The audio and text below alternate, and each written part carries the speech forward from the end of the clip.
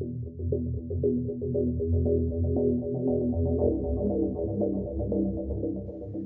this video today, we shall go back to King of the Monsters and discuss about the 12 titans that were not seen in the movie, but were noted to have come out and attacked humanity at the behest of Monster Zero, as well as have died due to some unknown events. We have found images that better describe them and also locations of where they might be on this planet, and most of them are hidden and hibernating until the events of KOTM. So subscribe to be a part of the MindQ family, and now let's get down with this sickness. Number 1. Abaddon. Appearing in the X-ray screen to be some sort of a rock titan with insect-like limbs, the name Abaddon is actually the Hebrew word for doom, and in Greek it's Apollyon. It is also a biblical fallen angel, sometimes the angel of death and sometimes the angel of destruction. This titan is discovered in the Devil's Tower in Wyoming in the United States. The post Abaddon was contained in, Monarch Outpost 77, is a possible reference to the 1977 Toho film The War in Space or The Last Dinosaur, or possibly even The Close Encounters of the Third Kind, which were also released in 1977 and features the Devil's Tower. His name sounds familiar to another one of Godzilla's arch nemesis. Who could that be? Maybe Destroyer? Number 2. Bunyip. Another titan that was discovered in a similar fashion as Abaddon. This one, however, was hibernating in the heart of Australia, in the Ayers Rock Formation, and obviously Monarch built an outpost around it. The outpost Bunyip was contained in, Monarch Outpost 99, is a possible reference to the 1999 Toho film Godzilla 2000 Millennium. Regarding the appearance of this titan, myths say it looks like an aquatic mammal with giant tusks, somewhat like a hippopotamus or a giant walrus. It could be another mammalian titan like Kong and Behemoth, but in the monitor screens, it is shown as a serpentine seahorse-like titan with many frills and tentacle-like outgrowths. Number 3. Baphomet. Discovered in Volubilis in Morocco, which had ancient Roman ruins and an ancient city that was lost in time, Baphomet was found hibernating beneath the ancient ruins. Baphomet was a goat-headed demonic entity worshipped by the Knights Templar in myths, but in truth it was a fabrication to incriminate the Templars as worshippers of a false god. In the screens, it is shown that Titanus Baphomet had insect-like limbs with flaps of skin attached to them which could serve as wings for the titan. The outpost Baphomet was contained in, Monarch Outpost 68, could be a possible reference to the 1968 Toho film Destroy All Monsters. Number 4. Leviathan. This titan is known to many as the Loch Ness Monster and was discovered in the Loch Ness of Scotland. The Leviathan had outpost number 49 built around it. It is presumably way bigger than any real-world estimates for the Loch Ness Monster. The Leviathan is fully aquatic and can travel from the lake to many parts of the world's oceans via tunnels going through the hollow earth.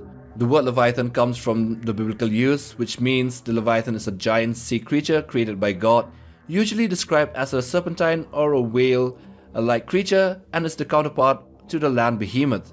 In the screens, it looks like an octopus in appearance with only 4 to 6 tentacles, however, and they are massive and bulky in size. Number 5. The Kraken. This titan, the Kraken, was briefly described in the novelization of King of the Monsters, and it greatly resembles an octopus or a squid, but is much larger with a dense, curving cone of shell that protects its massive brain. Using radiation signatures and biosonic emissions, Monarch had discovered an invisible, hibernating Kraken wrapped around the remains of a nuclear submarine that had been lost or missing for decades in the Indian Ocean. Like other octopods, Kraken can change the color and patterns of its shell and skin to become virtually invisible. He can also mimic other states such as death by disguising his radiation signature. The Monarch outpost that Kraken is contained in is mentioned to be top secret, but it is in the Indian Ocean. Number 6. Tiamat. Like Abaddon and Bunyip, Tiamat is discovered hibernating in a massive rock formation in Georgia, the United States, in what is known as Stone Mountain. The outpost Tiamat was contained in, Monarch Outpost 53, is a possible reference to the 1953 Warner Brothers film The Beast from 20,000 Fathoms.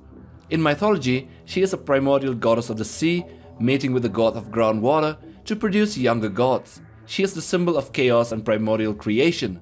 Some sources identify her with images of a serpent or a dragon with a couple of heads.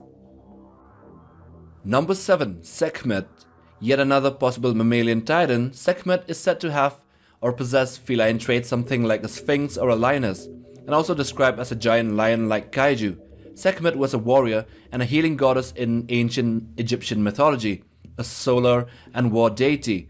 The outpost Sekhmet was contained in Monarch Outpost 65 is a possible reference to the 1965 Toho film Invasion of Astro Monster.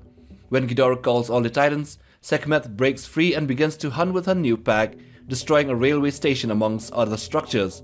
In the screens, she looks to be like a centipede with multiple limbs and an elongated body like insect.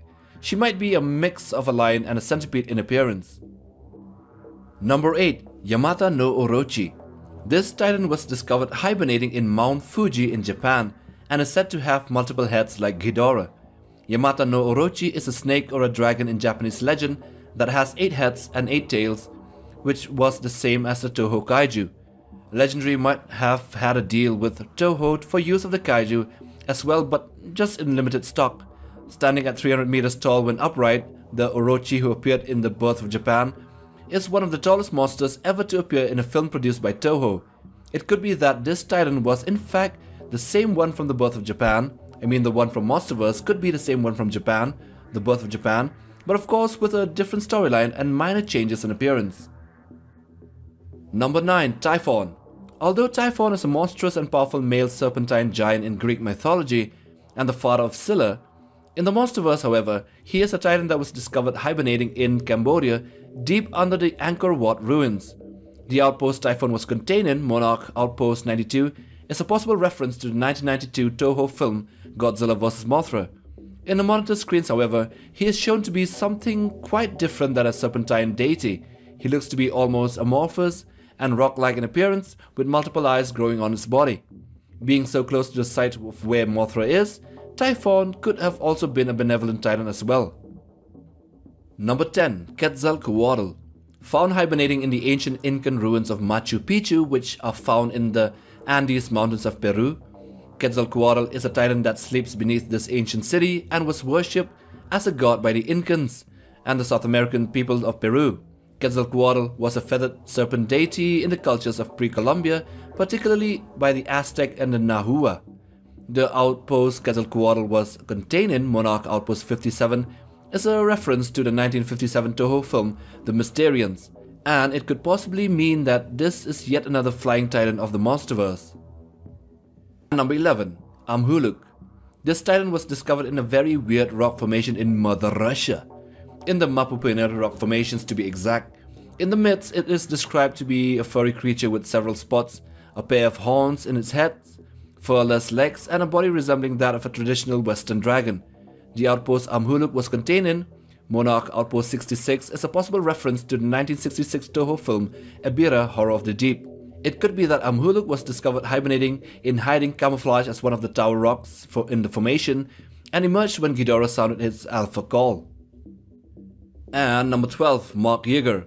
This is an aquatic scaly reptilian titan similar to Godzilla, but about the size of a whale. She has a flat face with her nostrils above her human-like eyes, like some aquatic mammal, and her skull protrudes backwards as a result, shielding her neck from threats. In death, Mark Yeager appears to be burnt, with her skeleton showing a jagged rift running from her neck to her abdomen. Mark Yeager was killed near the Arctic by an unknown titan, possibly Godzilla. Later, Monarch discovers her frozen corpse and takes her to their headquarters, where the male Muto, the female Muto, and Muto Prime were situated to experiment on them. And with that, we come to the end of this video. Do like for support and also subscribe to be a part of the MindQ family, as well as smash that notification bell for regular updates on your phones when we publish new videos on monsters, kaijus, titans, Godzilla vs. Kong dissection videos, and more right here on MindQ. Take care, fam.